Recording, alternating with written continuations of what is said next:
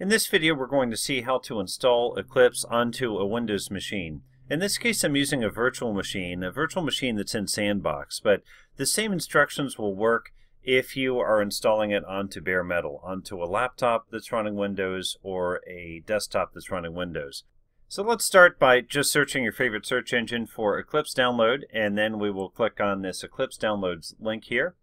And we want to get a specific flavor of Eclipse, the Enterprise Edition, which allows us to build our type of microservices applications that we want to build. So I'm going to go to Download Packages here, and then I'm going to go to the Eclipse installer, and I'm going to grab Windows 64-bit because naturally I'm on Windows. So we'll click this, and then we'll click Download, and we'll let this go for a few moments. We'll choose Save, and now we'll choose Run.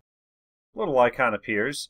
And this is one thing that's interesting, is that we require a 64-bit Java 1.80 virtual machine, and it can't find one because this is a brand new flavor of Windows. So I'm going to choose No. Now, it brings me to a link here where I can download the Java 1.80 JDK. This is handy because if you try to go out and search on the Java download site, it can be a little bit tricky on which one you actually want to get. So it comes up here and it gives us a nice suggestion. Now, if we scroll to the bottom, we notice there's several different options here, and some require some kind of configuration. I'm going to go ahead and choose Oracle JDK 8. Note JDK versus JRE. JRE is the Java Runtime Environment, which is what you need to run Java programs. We want to run Java programs, but we also want to build Java programs, so we require the JDK. JDK. Again, when you go out to this page, you might find that it's a little bit different depending on when you go to this page versus when I recorded this video. What I recommend is just do what they recommend. Here they're saying this is the best default choice. A few months from now, they might take another one of these JDKs and say it's the best default choice. I will say for the work that we're going to do, we don't need anything newer than JDK 8. We're not going to use any newer features, so this one will be just fine. So we'll click, and we will scroll through Java Development Kit 8. We'll look for the one that is the most appropriate for us. Of course, we'll accept the license agreement after reading it in full. And then we're going to grab Windows x64. So click, and we'll let this download. Now, this forcing you to create an account is a new thing, and I'll confess I'm not too keen on it, but nonetheless, I did pause the video and go ahead and create an account and verify the account. It requires that you verify your email address as well, so you have to actually put in some kind of legitimate email address. I also found the login process to be a bit of a pain in the rear because as soon as I tried to log in, it gave me a system error without any additional information. Now, I'm sure this isn't the official process, but nonetheless, I went back to the download page, I clicked on the download link, and then that time it let me download it without logging in. So your experience may be a bit different than mine, and forgive me for having a bit of a frustration on that because it wasn't very straightforward. But nonetheless, however you can manage to do it, go ahead and download the JDK 8. Now let's click on this, and let's get this to install. It brings up a little wizard where we can install our JDK 8, so we'll go ahead and choose Next. Now, here again, it's going to install by default to this very long-winded directory.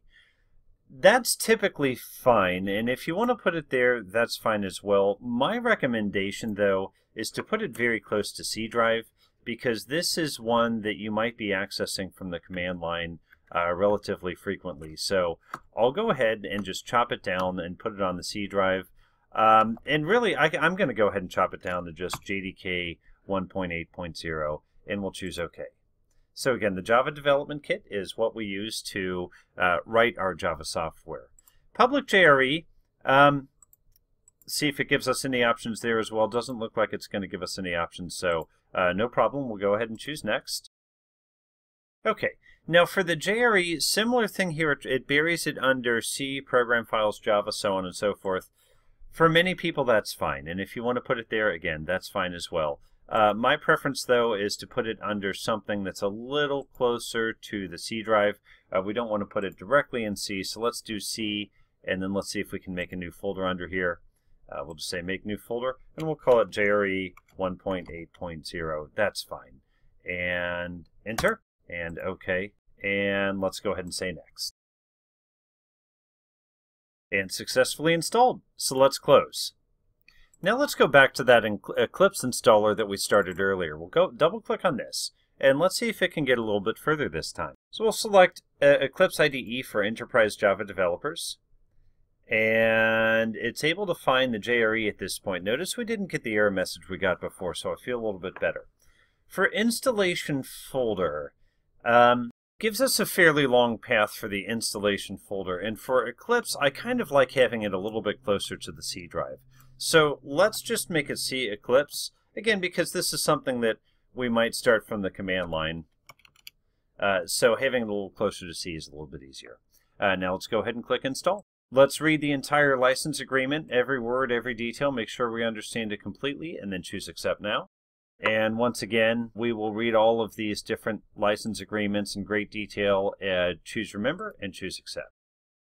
Of course, a few more things we want to read in complete detail, and then choose Accept, and Accept selected, and installation completed successfully. So let's choose Launch.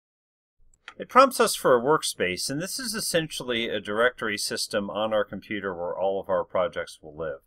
You can have multiple workspaces, and a workspace can contain multiple projects, so sometimes it's a good idea to give them themes. Like think about, I have a workspace for my school projects, a workspace for my work projects, and a workspace for anything experimental, maybe some side projects that I'm doing. Let's go ahead and use this as Eclipse workspace and choose Launch. And so far it looks pretty good. We have a welcome screen. I will go ahead and close this so we can get to our IDE. I've used Eclipse for a long time. It's something that I'm fairly familiar with. I will say the look and feel can be a bit intimidating at times. Has a lot of buttons and a lot of things, and we won't explore every single button in this class and this playlist, but we sure will explore some of them. I'm going to go ahead and just choose Create a New Project. I just want to make sure that everything works as expected. So New Java Project. Next, I'm going to make this really fast. We're going to make it a Hello World. Java SE 1.8, that's good. Everything here looks good. I'll go ahead and choose Finish. Okay, we'll open the Java Perspective. A perspective in Eclipse is a way that it organizes its windows for one particular type of development. This one's the Java Perspective. There's also the Enterprise Edition Perspective, several other perspectives. You can go to Window and Perspective, and you can change the perspective here. It's kind of showing you the most important things for that particular type of development.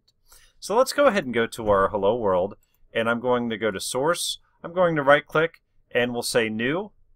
And again, we're just going to do a quick and dirty here. We're going to say Class.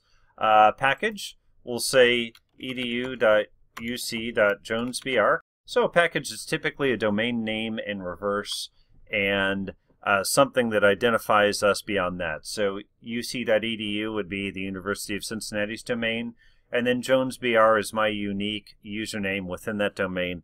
Has been my unique username now since about 2000, the year 2000. So I've had that one for a little while. Name, we'll call this one Hello World again. Superclass Java Lang Object. That all looks. Ooh, I meant to click the public. I meant to add the public static void main method, which was a tick box on that previous screen. I forgot to tick it, but no problem. We can add it manually. Public static void main string args. In the world of Java, this is where a program starts. Open curly, close curly. So we've started our method. And then here I'll just say system.out.println, and then the old-fashioned hello world. We just want to confirm that we have an IDE where we can write a program, we can compile, and we can run that program. So I choose Save, and then I right-click, and we will choose Run As, and we'll choose Java Application. And take a look down at the bottom. Sure enough, we get Hello World. So I was able to write the program, run the program, and if I want, I could even debug the program. Probably one of the most important things that we want to learn as a good software developer is how to be a good debugger. I snap a breakpoint here, I right-click, and I choose Debug As, and then debug, we'll go to Debug As Java Application. I'll go ahead and choose Allow Access here. Switch to the debugging perspective. Remember we said a perspective is kind of like something that optimizes the Eclipse environment for the work that you're currently doing. Now you see we have a mint green line that stopped on Hello World. There's nothing in the console output yet. I can go to run, I can go to step over, which is essentially going to execute that line. As soon as that line executes, we get the Hello World, and then I can tell it to just continue because I'm all done. And so we'll go to resume, which is F8, and there we go. One note, if you're used to another development environment, one note is that they tend to have different debug keys, so be careful. IntelliJ, NetBeans, Visual Studio, Eclipse, they all have different debug keys, and it's weird where the step over key in one is the resume key in another. So a lot of times the key that you're used to hitting is the key that you don't want to hit.